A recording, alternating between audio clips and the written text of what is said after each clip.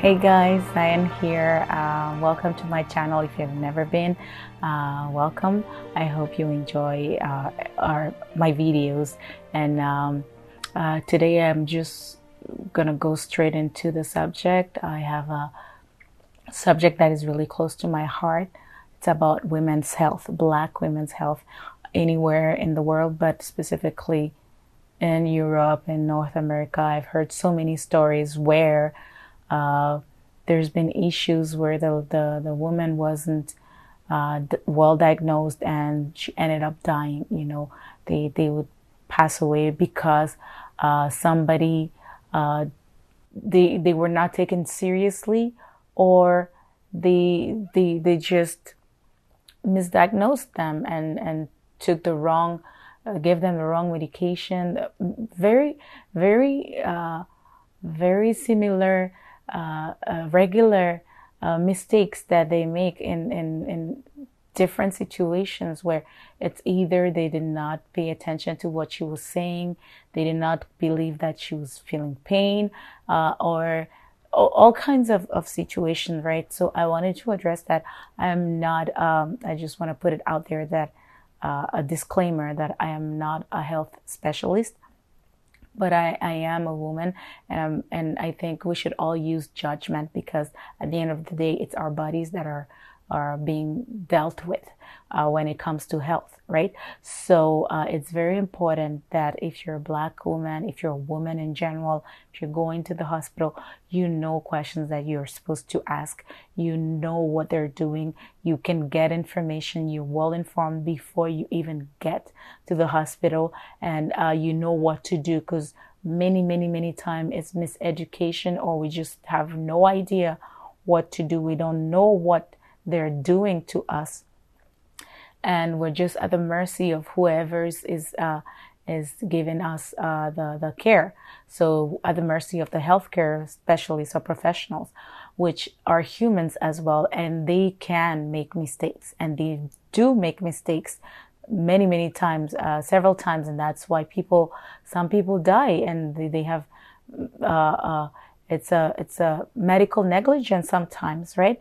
So I just want to put the subject out there and address it. I don't know if you have any ideas, if you have any wisdom to share, any questions that you're used to sharing when you go visit the doctor, things like that. Comment and let us know. Share the information so that people can know what type of questions they are supposed to be asking when they get to the hospital. What should they do? How do you prepare before getting to the hospital or before getting to see a health professional? What do you need to know? What are the questions you're allowed to ask, and what are the questions you should be asking to understand things? For example, if they're prescribing a medication to you, you need to know if that medication has side effects and how many other side effects are going to come with that medication.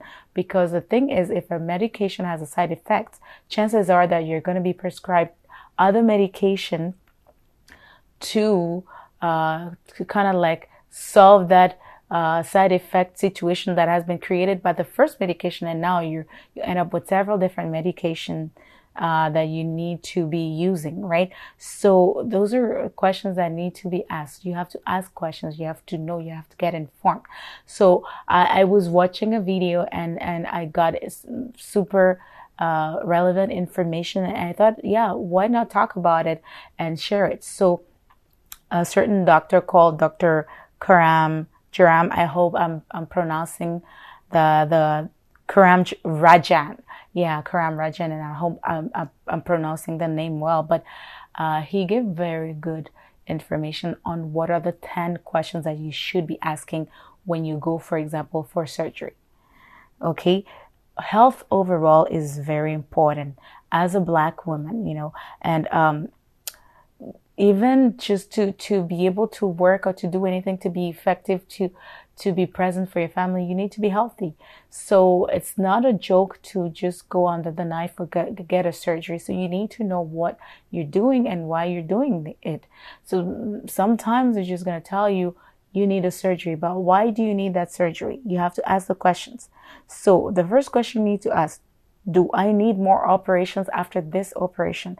What is it for? Why do I need it? Right?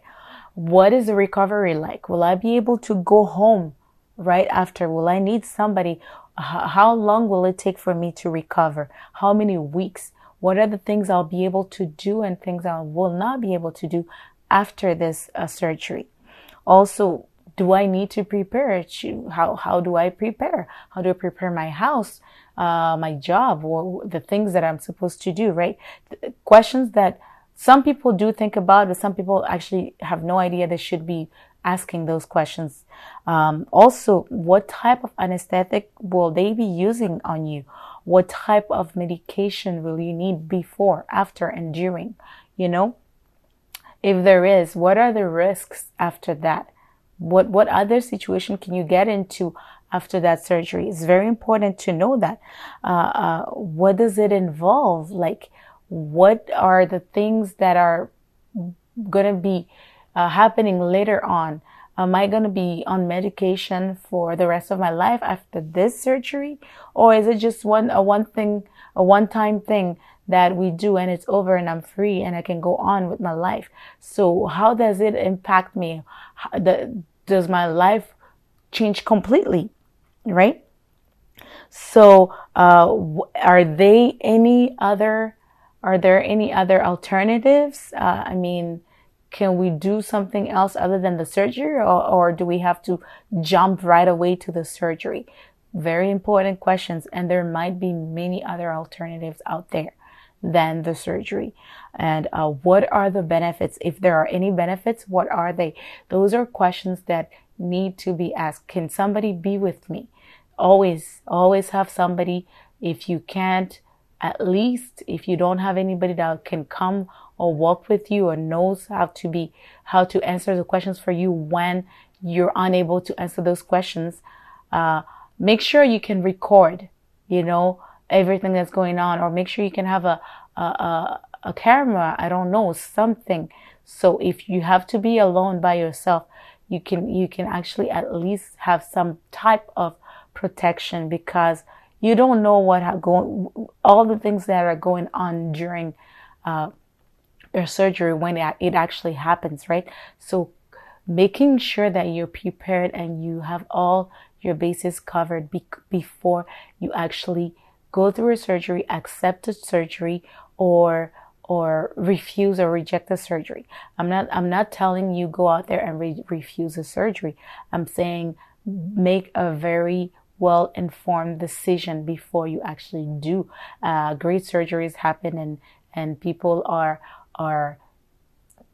happy after that, right? They actually are painless, pain-free, and all of that. So maybe just get that information first and know exactly what's going on before.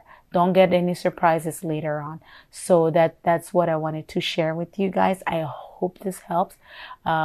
Keep informed, keep learning, and please comment and share your information, share whatever you can share here so that everybody can know and be well informed on what are the best questions that you were able to ask and what you discovered. Share your story, share and help somebody out there. That's all I had for you today. Take care and thank you for coming.